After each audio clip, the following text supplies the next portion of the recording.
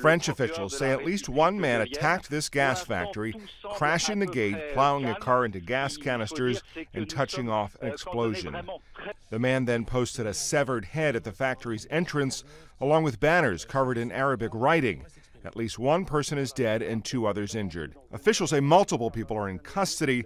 France's interior minister said one suspect was on a watch list for those suspected of having ties to radical extremists.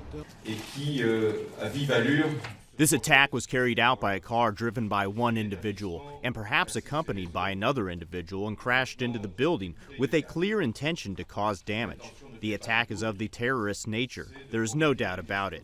French President François Hollande spoke from Belgium, where he was meeting with other European leaders. He also announced his immediate return to Paris, where he will conduct an emergency meeting. The plant belongs to Pennsylvania-based Air Products. Matt Friedman, Associated Press.